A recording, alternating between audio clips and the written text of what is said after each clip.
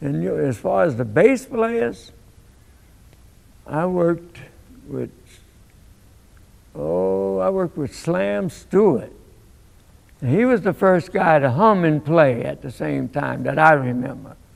And then here comes other guys, that Paul Chambers and them that did it later. Play the licks and then play them on the bass and sing along with it.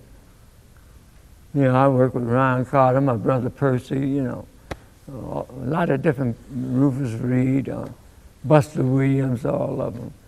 So over the time, so being Sam Jones to me was one of the greatest walking bass players. I had him in a group. I went to Europe with Curtis Fuller on trombone and Billy Higgins on drums and Stanley Cowell on the piano, and that was when really Sam Jones, I think he could walk through hell and back. Wherever he is, he can come back, still walking. The difference in him and my brother Percy was working with the Modern Jazz Quartet for 40 years or something like that. And he got to be a little, you know, he's my older brother too.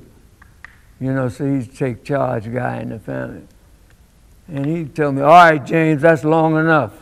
I play about 4 choruses or 5 choruses. Hey, that's long enough. I say, man, when I'm playing with Sam Jones, he don't tell me that I got to stop, man. What's wrong with you? So we get in an argument. My older brother going to tell me to stop because he's been playing with the MJQ. And they swing for about 2 choruses, and then they go into Bach and Beethoven and stop swinging. So there was a difference. But Percy, at the time before, Miles asked me once, say, hey, what's happening?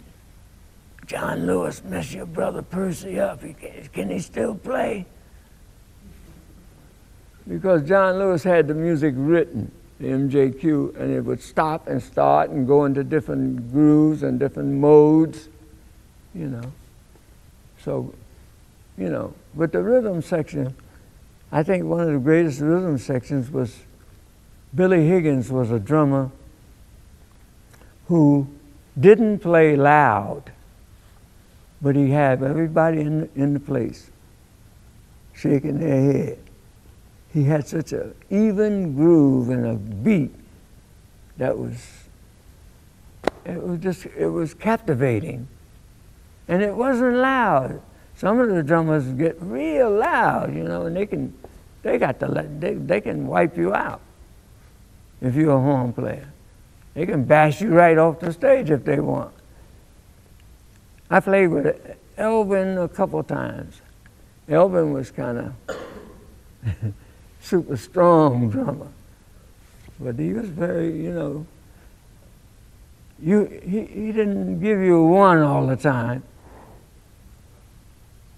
He may come in on the second beat, ding, ding, ding, ding, bash, ding, ding, ding, ding.